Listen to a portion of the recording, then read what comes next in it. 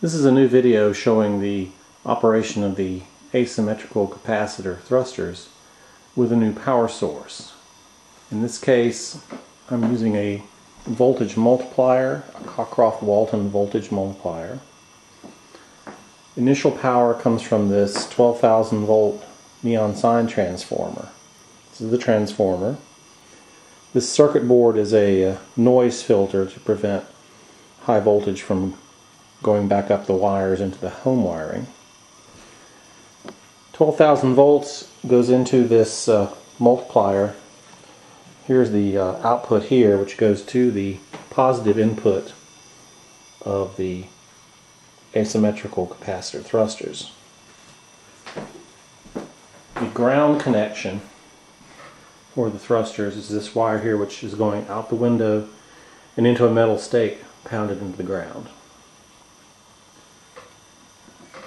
And I will be controlling it from this variac transformer, which I'll turn on. The voltage is set to 0. Now I'll gradually increase the voltage until the thrusters begin to operate. At this point you can hear the first hiss of the escaping ions. There is no movement yet. The hiss gets louder. Getting some movement here. Increasing the voltage. Increasing the voltage. Hissing is quite loud now. And we are getting motion.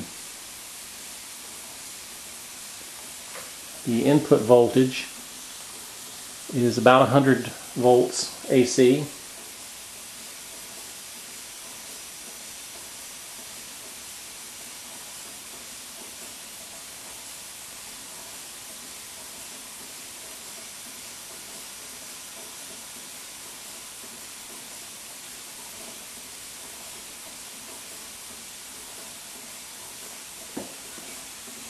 The voltage multiplier is increasing this output of the neon sign transformer, I believe, about 4 times. So I'm getting about 46,000 volts out of it at this point.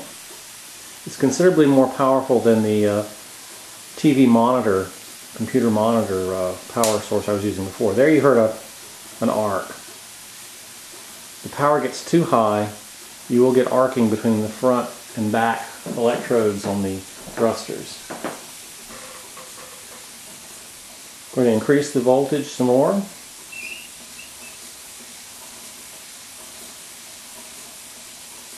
More voltage means more thrust.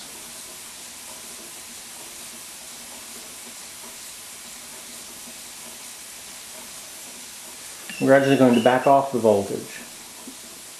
You can hear a sound change in the hissing as the voltage decreases and the thruster slows down.